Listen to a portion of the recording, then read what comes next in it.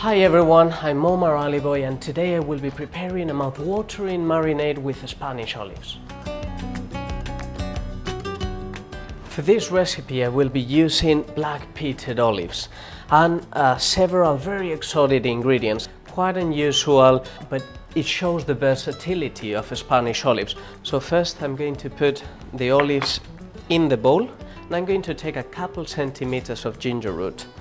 It's quite a Asian infused recipe and that's what I got the inspiration from. We are gonna crush a couple of cardamoms. Cardamoms are very intense, very fragrant and aromatic. One big cinnamon stick.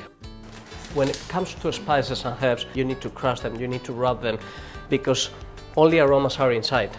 And a couple of kaffir lime leaves. They are like lemon leaves, they are very citrusy. And of course, a good drizzle of a mild Spanish olive oil.